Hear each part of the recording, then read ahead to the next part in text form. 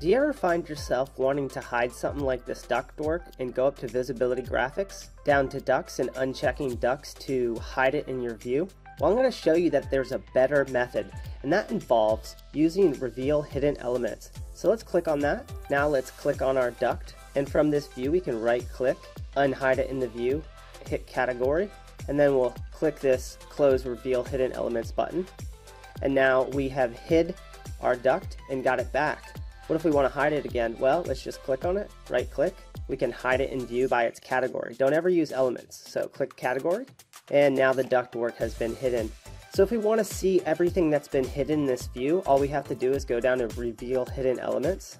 And as you can see, there's the ductwork that we hid. And there's also this little piece, this little elbow right here that somebody accidentally placed in the model and looks like they tried to hide it. And this is one of the great advantages of using Reveal Hidden Elements, is you can see in a high contrast view anything that's been hidden inside your view. So it really helps with coordination and all that. But it also just saves you a lot of time. Now I don't have to go to Visibility Graphics anymore to hide and unhide all my different categories within Revit.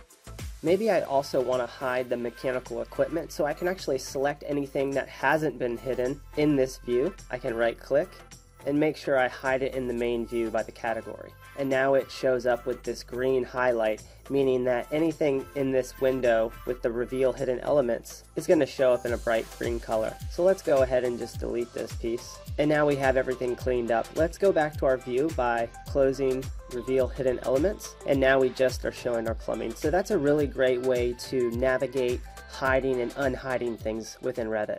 If you enjoyed this little quick tip video, please let me know by liking it. That way I can make more of these types of videos in the future. Thanks guys, see you later.